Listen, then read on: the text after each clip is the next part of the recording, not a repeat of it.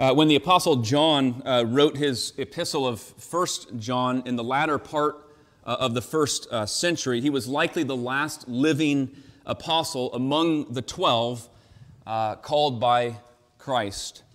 And here is John, likely in his 80s, maybe even his 90s, coming somewhat toward the end of his life, and he's passing on the baton of the gospel and of the Christian faith to that next generation of believers. And as he's doing that, he is wanting to give to them something they truly need.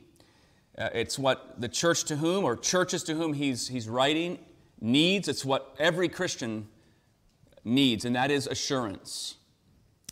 Assurance of faith, assurance of salvation, assurance, confidence that indeed I am among the children of God. I'm a child of God. This theme is woven through the whole letter. We've seen that it's really the heart of his purpose in writing. In chapter 5, verse 13, he says, I write these things to you who believe in the name of the Son of God, that you may know that you have eternal life. The language of knowing and having confidence is riddled through the letter. Chapter 3, verse 2, we know when He, Christ, appears, we will be like Him. A couple verses later, chapter 3, verse 5, you know He appeared. He came to take away sins. Chapter 3, verse 16, by this we know love. He laid down His life for us. But how do we know? How do we have assurance that we are a child of God? Well, throughout the letter, John gives us these tests, kind of ways of examining our own faith, the sincerity, the legitimacy of our own Christian faith. He has given a moral test in chapter 1, where he said, if we say we have fellowship with Him, with God, but walk in darkness, we lie, and we do not practice the truth. When our lives are not reflecting what we profess. And we've seen a theological test. Chapter 2, verse 22, he says, who is the liar but he who denies that Jesus is the Christ, he who denies the Father and the Son? No one who denies the Son has the Father. Whoever confesses the Son has the Father also. John having to push back against the heresy and falsehood of Gnosticism, among other things. What we believe about Jesus Christ matters.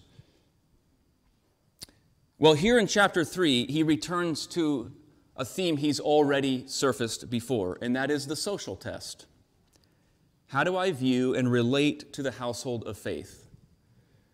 What is my view of the church? How do I interact and relate to brothers and sisters in Christ? And so to that end, we consider chapter 3, verses 11 through 18, as we continue here in 1 John. 1 John 3, 11 through 18. So let's give our attention to God's Word. John writes, for this is the message that you have heard from the beginning, that we should love one another. We should not be like Cain, who was of the evil one and murdered his brother. And why did he murder him? Because his own deeds were evil and his brother's righteous. Don't be surprised, brothers and sisters, that the world hates you. We know that we have passed out of death into life because we love the brothers. Whoever does not love abides in death. Everyone who hates his brother is a murderer, and you know that no murderer has eternal life abiding in him. By this we know love, that He laid down His life for us, and we ought to lay down our lives for the brothers. But if anyone has the world's goods and sees his brother in need, yet closes his heart against him, how does God's love abide in him? Little children, let us not love in word or talk, but in deed and in truth. For nearly a decade, our family lived just outside the city of Philadelphia. If you've been there, it's a wonderful city, certainly a wonderful city to visit with its very rich history, to see the Liberty Bell or to tour Independence Hall, where the Declaration of Independence and the Constitution were debated and adopted, Franklin Square.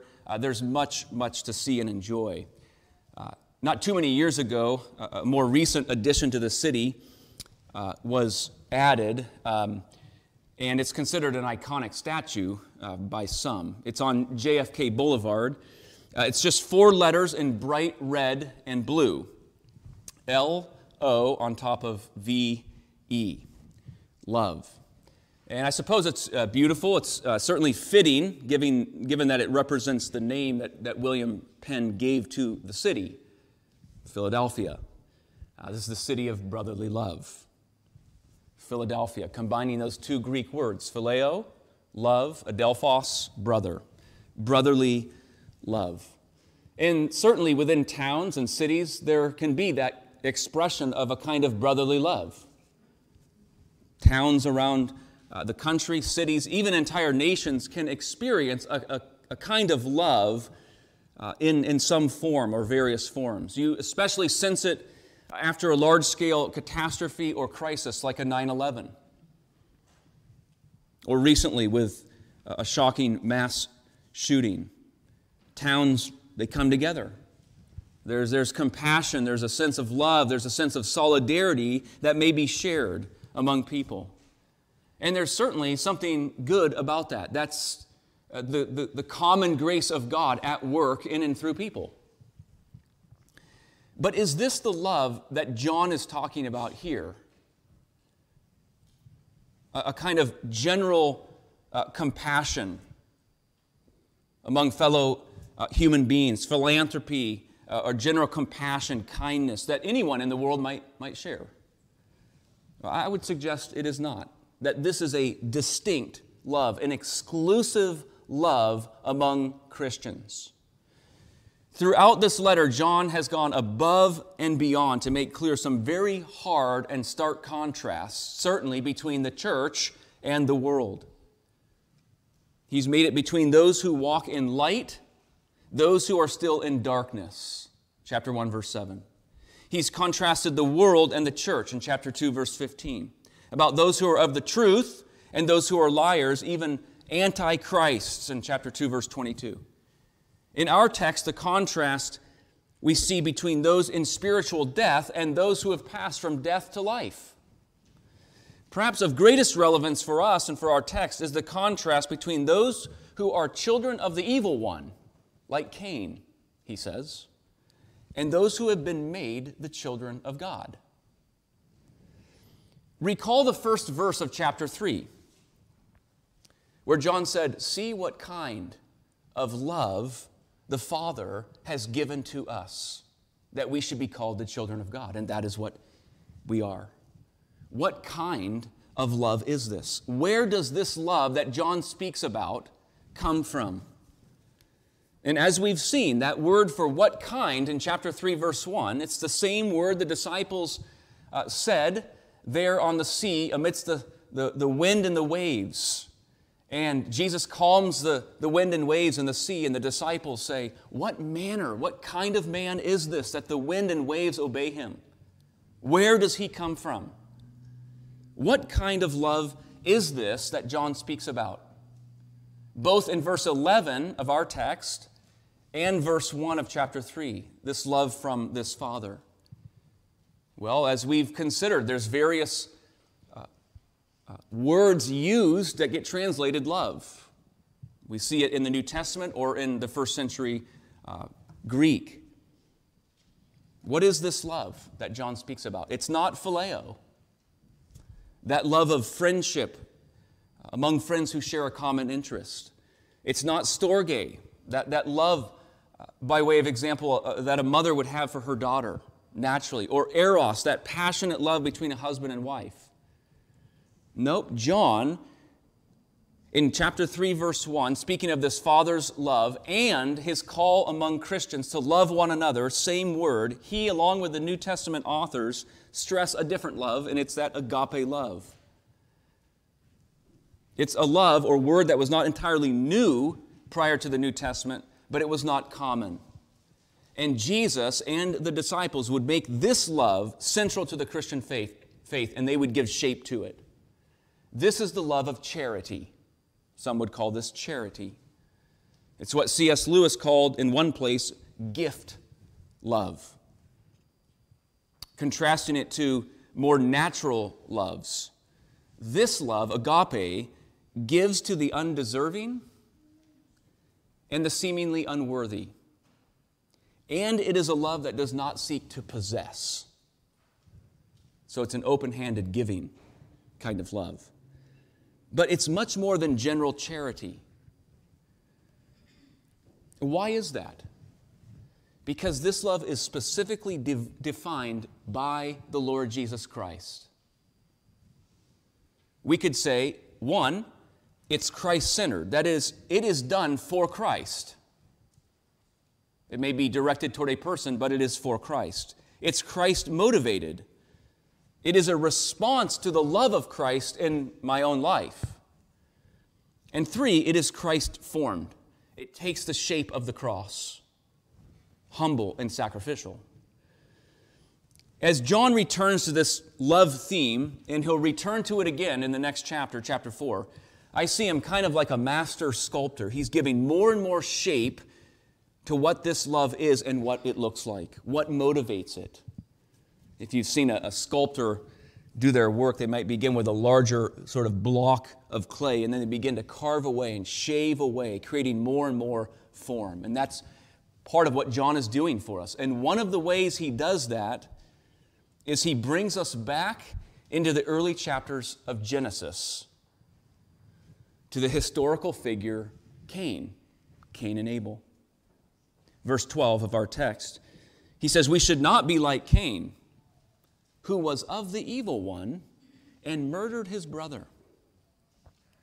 And why? John says, because his deeds were evil and his brother's righteous. Notice the contrast between Cain, who he says is of the evil one and commits evil deeds, with that of his brother who is righteous and commits righteous deeds.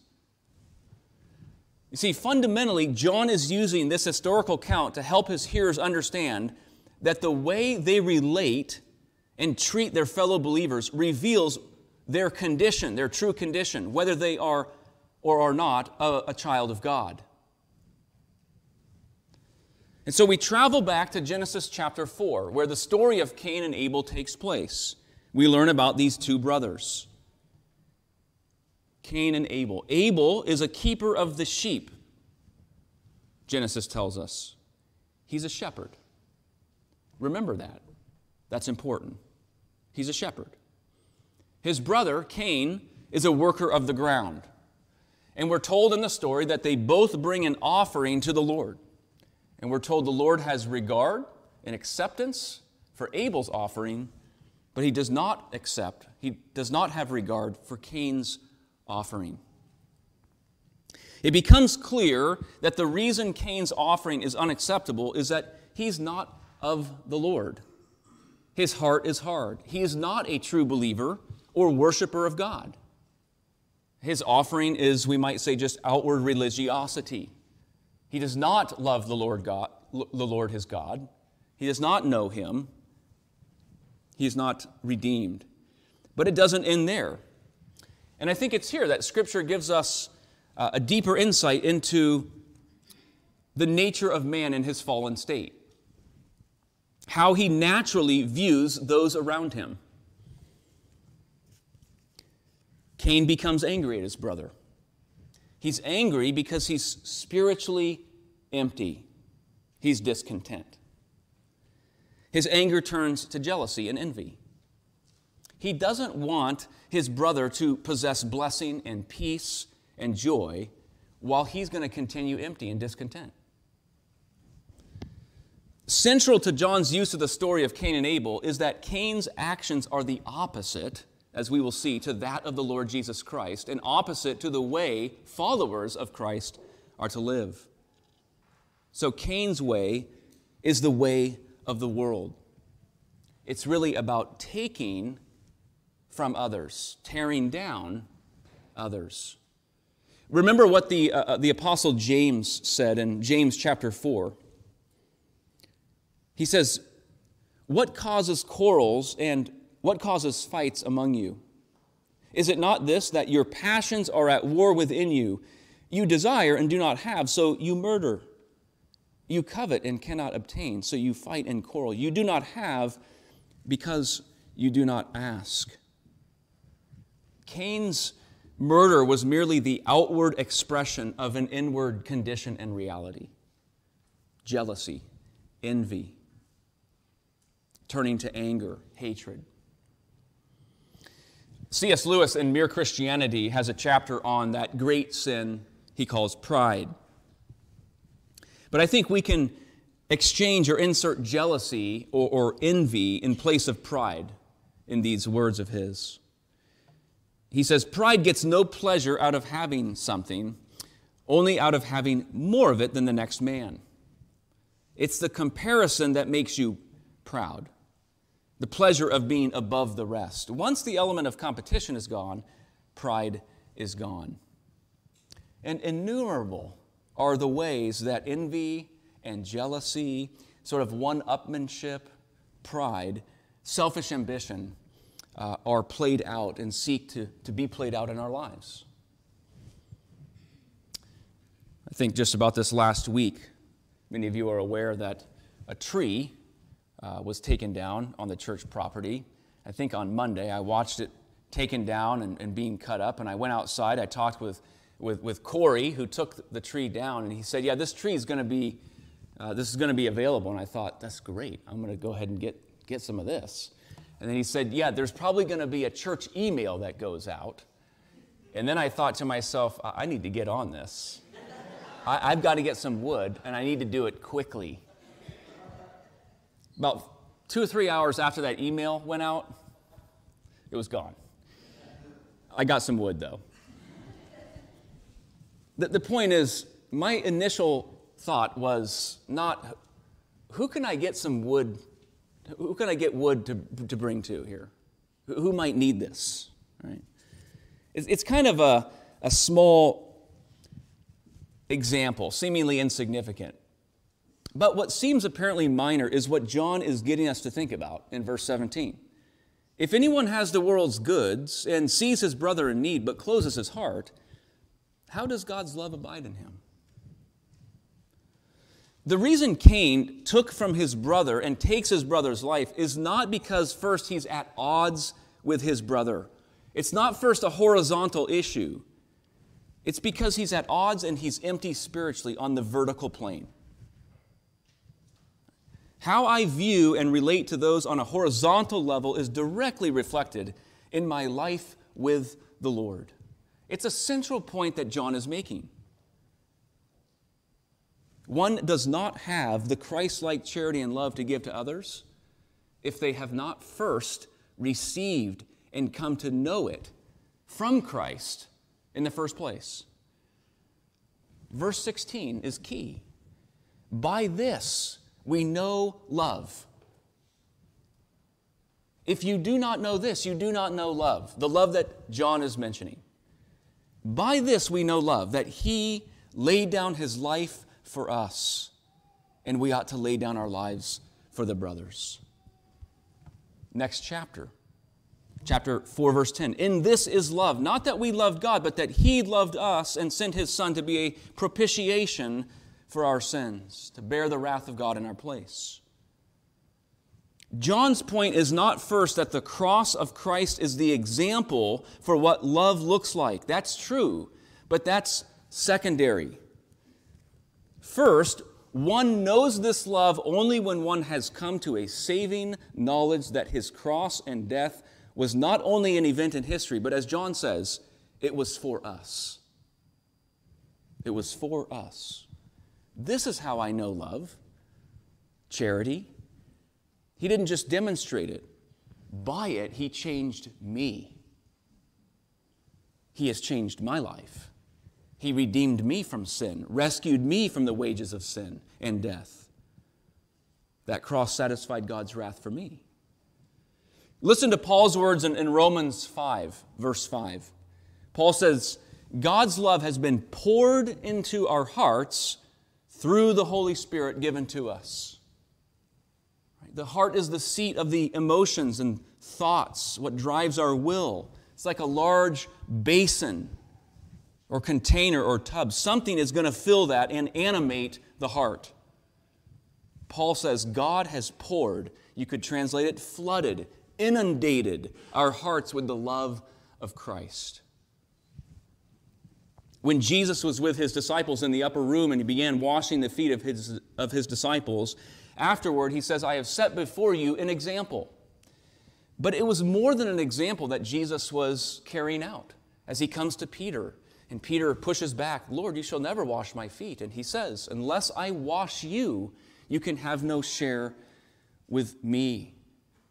He's teaching him and the disciples that they first must receive his love before they can give this love. And indeed, it is a giving love. It gives out of a motivation, a response to the love of Christ. Why am I to give and be charitable to another? Why am I to be charitable toward brothers and sisters? It's not first because they are deserving, or because we're fond of them, or even because they have need. It's first because it pleases our Savior. It reflects the love of Jesus Christ. It is a response to his great love for us. Abel, he's a keeper of the sheep. His blood was shed. Hebrews chapter 12 tells us that Abel's blood cries out from the ground. It cries out for vengeance. It cries out for justice. It cries out for repayment. But another shepherd would come whose sinless, innocent life would be taken. His blood would be poured out. Yet Hebrews says his blood speaks a better word than the blood of Abel. That's good news. His blood does not simply cry out for justice. His blood extends mercy. His shed blood extends grace, charity. His blood atones. His blood is given in love for his people. And as deep and rich and profound as this love is, John says one of the most practical ways you can grow in the assurance of your faith is by extending this love in very tangible ways. If anyone has the world's goods and sees his brother in need but closes his heart, where's God's love in him? Children, let us not love in mere word, but in deed and in truth. How will we love in this way? Who may we show this love to? Who comes to mind? Jesus said in John 13, love one another as I have loved you. By this the world will know that you are my disciples. Let's pray together. Lord, we thank you for the abundance of your love for us, for your fatherly, loving hand, your shepherding hand in our lives, for redeeming us, causing us to be the children of God, for pouring into our hearts your love, that you might fill us to overflowing, that we might know this love and respond to this love, this redeeming grace. And so we pray that you, Lord, would be at work in us, in and through our hearts, extending this love among brothers and sisters in Christ. Lord, we remember those words from Paul, do not become weary in doing good, for at the proper time we will reap a harvest if we do not give up. Therefore, as we have opportunity, let us do good to all people, especially those who belong to the household of faith. Lord, may we see our brothers and sisters as blessings and opportunities to extend this charity, this grace. continue to shape us and teach us in your ways. And Lord, as you do that work in your people, we will respond with shouts of joy and praise and adoration for your goodness. We pray, O Lord, that you would continue to go before us as a people in the days and weeks into the summer season, that you would encourage our hearts, continue to convict us, lead us, and bless us in every way. And we pray all these things in the precious name of Jesus Christ our Lord.